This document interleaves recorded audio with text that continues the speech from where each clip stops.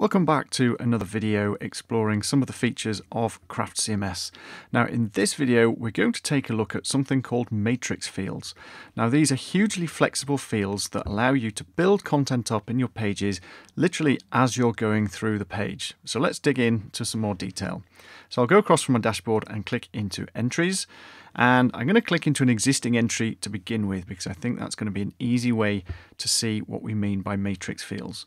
Now if we scroll down here, you can see that we start to get under article body these boxes that are outlined in grey. Now I can collapse these by either double clicking on the header bar, or I can just go to the little cog icon in the corner and choose the collapse option. Now if I just collapse some of these options down, there's quite a few matrix fields in this entry as you can see, but we've got different types of content. So you can see we've got text, we've got a pull quote, then we're back to some text, then we're into an image, then we've got another heading. So we've got quite a lot of variety of content. Now with those all collapsed, you can see that I can then add new sections, and those might be made up of headings, text, pull quotes, images, gallery, or quotes. Now those sorts of types of headings, sections rather, would all be set up and customized during the website build. But these matrix fields give loads of flexibility and make it really powerful to edit your entry. So for example, even though I have all of these fields collapsed, I can still pick and choose any of these sections and reorder them however I choose. So I can just drag and drop these to put them in a new order. So it makes it really flexible to shuffle content around to get the best layout. Now I could then choose to add new sections of content literally by choosing the content type that I need to add. So for example, let's put in a pull quote, and then I can have certain fields within each different type of content. So for example, a pull quote here just has a simple text field and a position option. If I choose a heading, that's only going to have the text option. If I choose text, then you can see that I've got our WYSIWYG, or what you see is what you get editor, which allows me some greater formatting control. If I add an image section, that's when I can upload images into my content. So as you can see, loads of flexibility in terms of what a matrix block will offer you.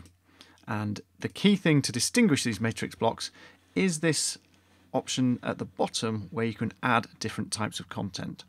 So that's an existing entry, and don't forget that you can use the live preview feature, which is up here on the right hand side, and that makes it really easy to see how your content breaks down and how it displays on the front end of the site in real time. Let's just go across though and create a new entry and just see what that looks like. So we'll go across to create a new entry, and obviously we've got our static fields like our title, this featured option, the featured image and the short description, and then we've got a heading and a subheading. But we've got no matrix fields whatsoever. So as we're creating this piece of content, we can literally pick and choose the sections that we want depending on the content that we have. So let's, for example, choose we'll have a new heading. Then we're going to put a text block in. And as we said, because this is a formatting field, we can choose certain styles that we might be able to apply to some of our content. Then if we add a pull quote, we can add our quote section here. And all of a sudden you can see how we're building up the content on our page, literally based on the content that we have available. So if I don't have an image, there's no point having an image section. If I don't have a quote, I don't need a quote section. So it just gives a lot more flexibility around the content types that you're going to include on the page. So let's just fill this out a little bit further and put some more dummy content in here. And let's just short description. Now this is a short tip that sometimes if I can't just remember, if it's been a while since I've been into a particular site and I can't just remember where some of the fields come out, I will just literally fill in the fields with the titles, the field labels, and then I can just go across to my live preview, and then I can see exactly where some of those bits and pieces are coming through. So clearly I can see now that image isn't right, but let's just, for the purposes of exploring the matrix field, we can look down here and I can see where my heading appears, where my subheading appears, where my text is coming through. Okay, so that quote here doesn't work particularly well. That might want to be centered, and that might give me a little bit more freedom and flexibility, or just make the page look a little bit more visually appealing. And as we said, we can easily shuffle these pieces of content around to suit. So quote, as you can see, looks very similar to a heading, but obviously we would have an actual quote that has been included that might flow over 2 or 3 different lines.